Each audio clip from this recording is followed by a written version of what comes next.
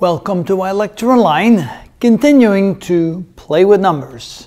Let's say that we have a number such that when you add it to its reciprocal, the sum is equal to 10 over 3. What is the number? So we're going to define the number as x. Let x equal the unknown number.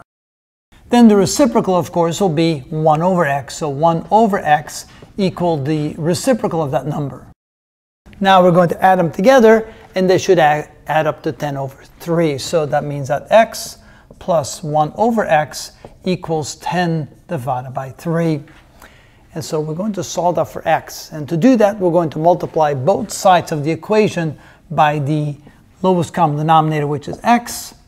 So in this case, we end up with x squared plus 1 over x times x is 1 equals 10 over 3x. All right.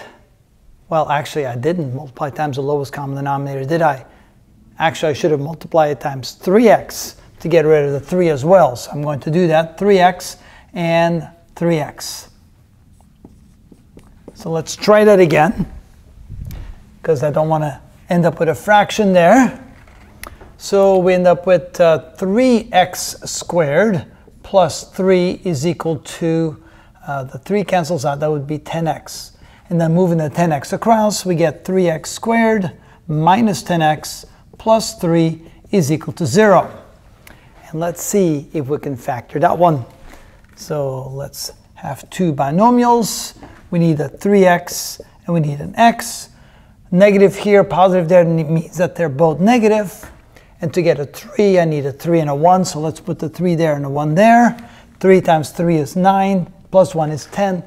That works. So therefore, the solutions are that x minus 3 is equal to 0, which means that x equals positive 3, or 3x minus 1 equals 0, which means 3x equals 1, or x equals 1/3. So these are the two possible solutions. There are two solutions. X can be 3, or x can be a third. Let's see if that works out. So first of all, if x equals 3, then the reciprocal would be 1/3, and of course 3 plus a third, that would be equal to 3/3 plus 1/3, oh, not 3/3, but 9/3. 9/3 plus 1/3, which is 10/3, and that checks. How about 1/3? So 1/3 plus 3, of course, is the same thing. 1/3 plus 9/3 equals 10/3. So it looks like either solution is correct, meaning that x can be 3 or x can be 1/3, and both will give you the solution. And that is how it's done.